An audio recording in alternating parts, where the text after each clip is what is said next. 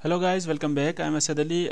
In this video I'll talk about how you can export scrap data to Google Sheets. In previous video I uh, briefly explained how to create Google Sheets API, Google Drive API, and how to create complete scraper to extract all the codes from codes website. In this video I will export all those codes I scraped in previous video to Google Sheets. So let's start. First of all, we will need few libraries to do that. First library we are going to need is the gspread library that is used to write and read and write edit Google Sheets. Okay, let's import gspread. Next library we will need is the Google authentication libraries that we use to authenticate our JSON key. So let's import authenticator.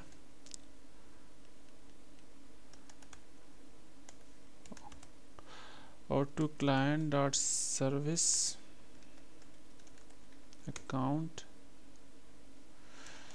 import service account credentials.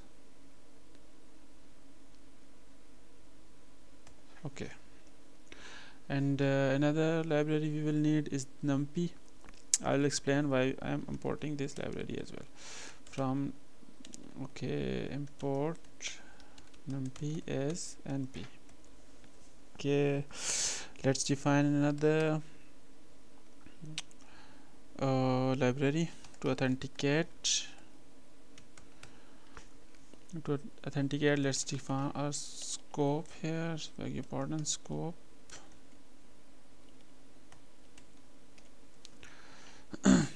Since we created two libraries, one is Google Sheets library and other one was Google Drive library, let's create our scope for these two libraries. https www.googleapis.com. you can see that in Google documentation as well.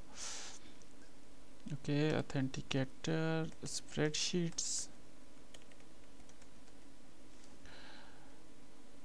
Okay, let's copy this and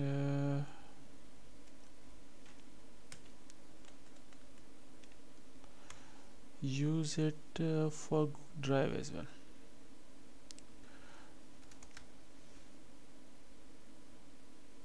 googleapis.com, authenticate and Drive. Okay, we are good here. Now let's create credentials.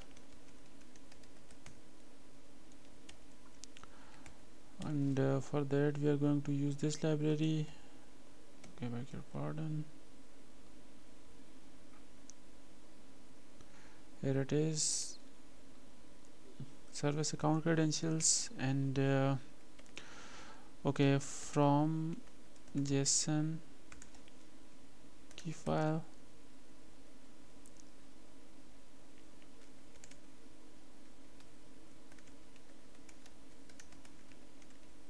beg your pardon, I'm just mistyping again and again, it's probably my keyboard. Okay, the JSON key I imported, here it is, Google auth underscore key. Your name would be probably different, not JSON.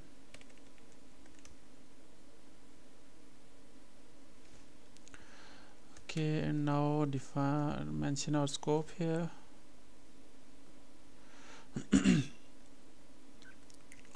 Now let's pass these scopes credentials to our gspread library to authorize credentials. Okay, what we have here is a Google Sheets. Now we have our access to Google Sheets. Now let's open our Google Sheet.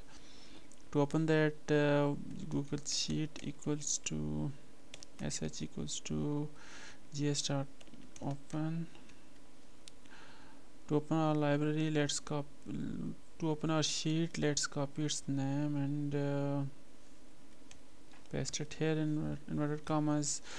Next thing we are going to do is we are going to open, let's return this, and we will do that later, return sh.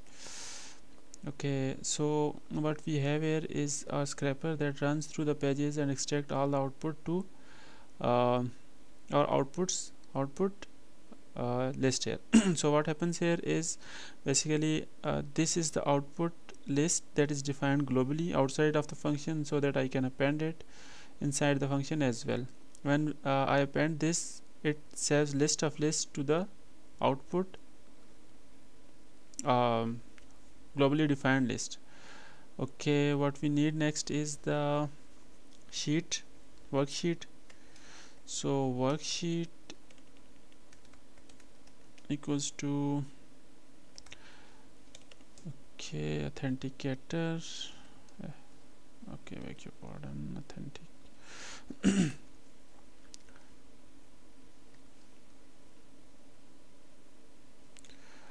dot worksheet name. What is the name of our worksheet? Our worksheet name is sheet 1. Okay, sheet 1. What we are doing here is we are using this sh and getting our sheet. Now what we need is np numpy and c. Let's have a look at its documentation. You can see that we can use numpy to export our array to worksheet. So let's copy these two lines and use these to export our worksheet.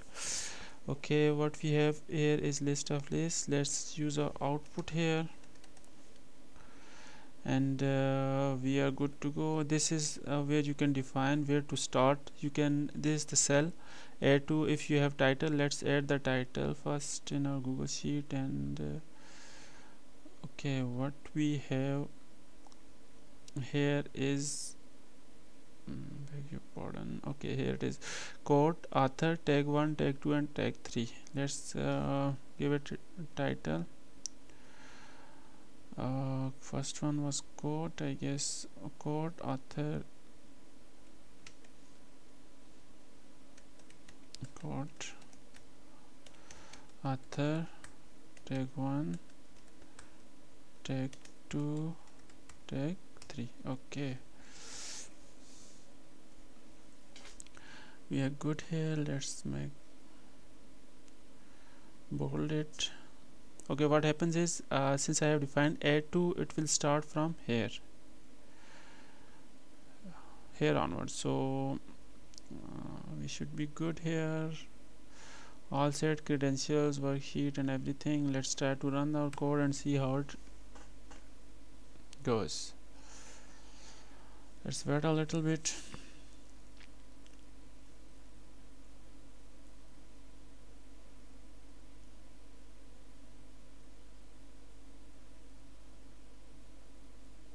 I'm not printing anything. I've commented everything, that's why it is not showing me that. Okay, so what is the problem? The problem is I am using output as I haven't indexed it. What happens here is every time it is extracting author, it returns a list. So when a list is empty, it does not okay, go well with the numpy. Let's make some modifications here. Okay, let's use our loop element, for loop element for element in output. Okay, now we have first list of our list, and now we are going to use make some changes. X for x in element,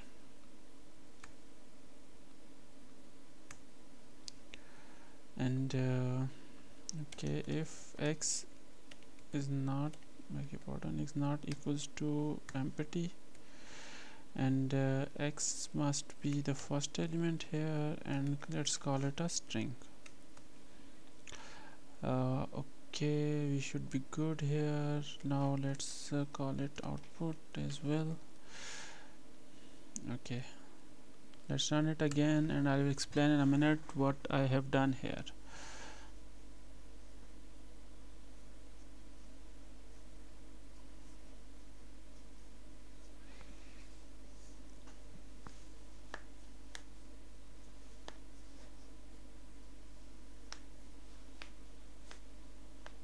Okay, I think we have it's raising a simple warning, not much here. Okay, we have our codes here. You can see that it is code, it's author names and tag 1, tag 2 and tag 3. You can see that data is pretty clean, and we have all our codes, 100 codes, including 101 rows, including our title. So what I did with this line of code is, let me explain a little bit here. You can see that this okay, let me make a simple array. Okay, let's have for example, this is the list here. What happens is, for Numpy to process list of lists is the way that it will define it like this. It should be multiple lists, first list, second list. Alright, now what happened in this particular case is each of this value was also a list,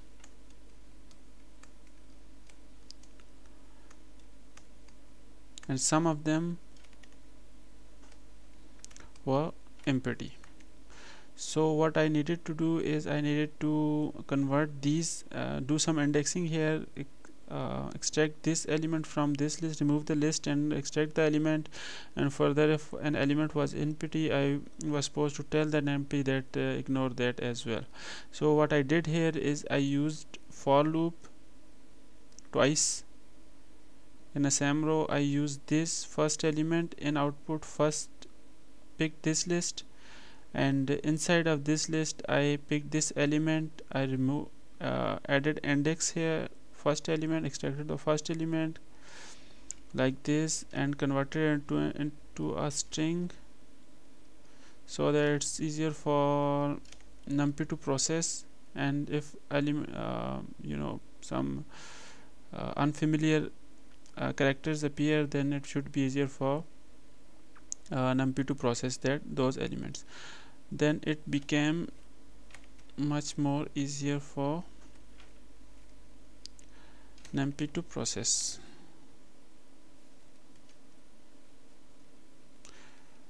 It was like this, and I removed this element as well. By using if statement, I removed that element. What happened is, although it's different length strings, but it's still different length lists, but it still works. So I hope you like this video. If you like this video, don't forget to like and subscribe, and thanks for watching. If you have any questions about libraries I am using or any other method you want to learn, you can ask question in the comment. I will help. Thanks for watching again. Have a nice day.